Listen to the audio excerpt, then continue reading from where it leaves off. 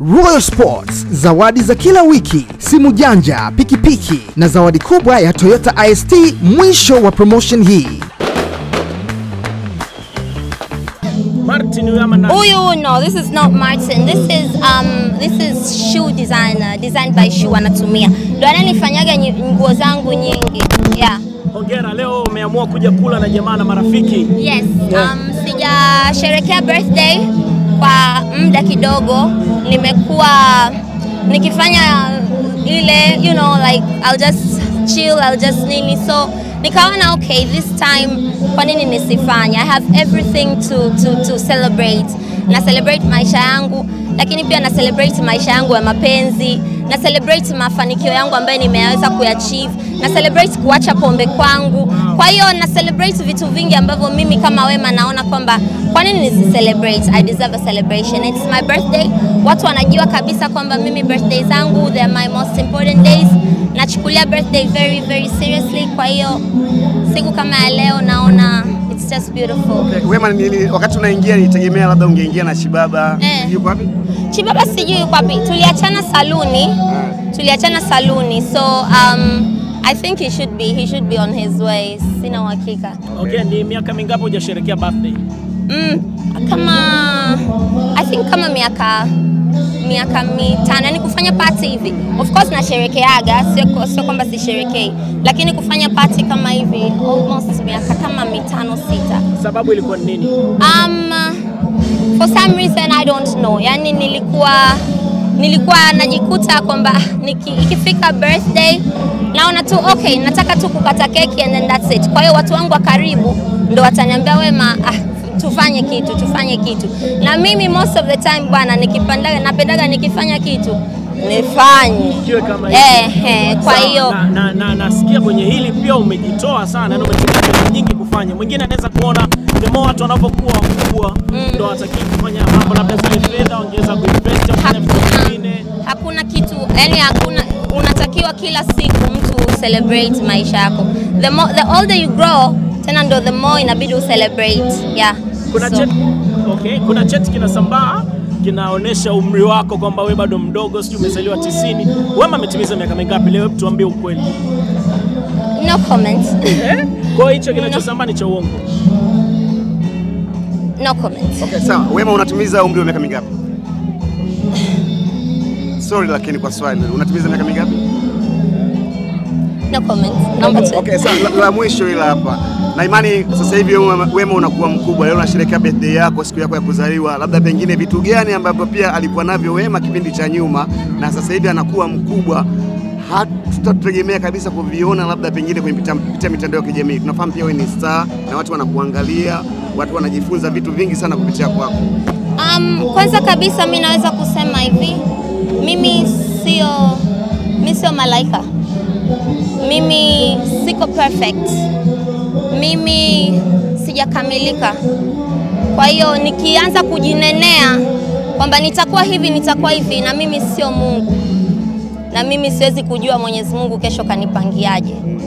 Na sitaki kusema eti kwamba mimi I'll be this, I'll be that. Mimi I'll be Wema. Sawa, mimi nitakuwa Wema tu. They love me, they'll take me. They don't love me, basi simlazimishi mtu pia kumpenda. Kwenye kusherehekea kwako tunajua kuna mafanikio, na hiyo kuna vitu ambavyo ulitarajia uvifanikishe kwa umri huu, wewe ndio hujavifanikisha. Kwenye vile ulivyofanikisha ni vipi unajivunia kusherehekea navyo, na ambavyo hujavifanikisha unatamani Mungu akiendelea kukuweka uweze kufanikisha ni vipi? Kwanza kabisa nimefanikisha kuweza kuanza kusimamisha taasisi yangu ya Nasimama na Binti. Huu ni mwanzo tu. Nadhani mpaka mwisho wa mwaka tutakuwa kuna mengi ambayo tutaona kupitia taasisi hiyo. Vingi ambavyo navitaka kuvifanikisha vitaendelea kufanikisha as we go, miaka inavyosogea. Kwa hiyo kuanzia mpaka next year I'm so sure tutakuwa tuko mbali zaidi ya tulipofikia sasa hivi. Lakini kitu kingine ambacho napenda kukifurahia, ambacho najivunia sana, ni kitendo cha mimi kuacha pombe. Yes. Nimeweza kuovercome hilo swala na najivunia kwa sababu ni kitu ambacho hata mtu yote mwingine anaona kama Wema amewezaje, lakini I have overcome. So I'm proud of myself. Kitu gani ambacho kilifanya uache pombe? Labda pengine kuna kitu kilikukuta kibaya? Wala hakuna chochote ambacho kimewahi kunikuta kibaya. It's just that nimeshakunywa pombe miaka mingi. Naona haijawahi kunisaidia chochote. Sasa wahi kuendelea kuiendekeza. So yeah. Una muda gani toka umeacha pombe? Mwaka sasa. No, sio mwaka. Leo inafikisha miezi 9 kwa sababu nilifanya kama New Year resolution.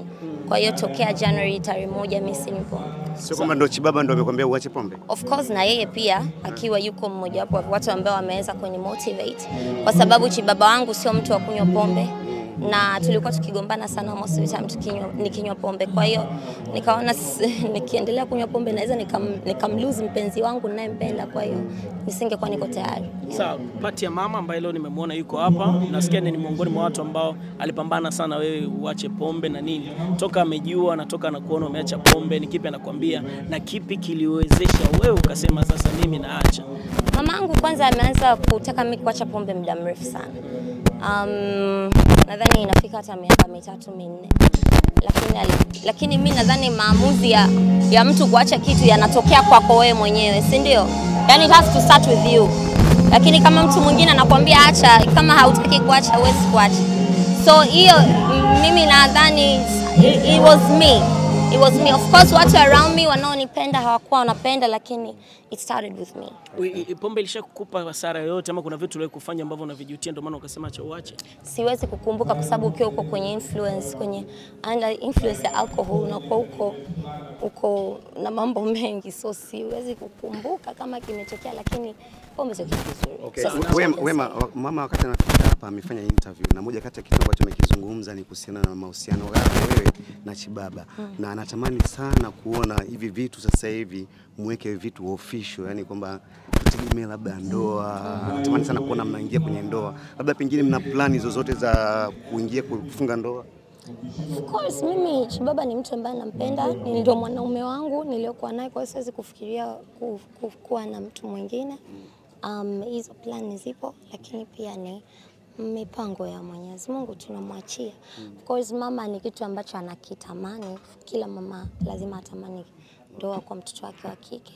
Na nampromise tu kwamba inshallah Mwenyezi Mungu akileta heri yake basi itakuwa. Inshallah. Naomba nimalize, birthday Wema kafanyiwa, Wema kajifanyia. Kama kajifanyia imekosti kiasi gani? Maana hapa nikiangalia kama harusi. Of course tumeshirikiana mimi pamoja na Chibaba. Na mimi kama mimi pia Chibaba na wadau wake, mimi nina friends, family. Yeah, hivyo. Kwa hiyo tumeunganisha nguvu, tumepata kitu kama hichi. Kama bei gani imepotea? Yani si naweza nikasema afu ikawa ndogo sana au nikasema ikawa kubwa sana. Lakini mambo tu yamezidi zaidi milioni 10, ni kweli? Lakini hela imeenda. Mwenyewe si unaona? Kizuri kinajiuza.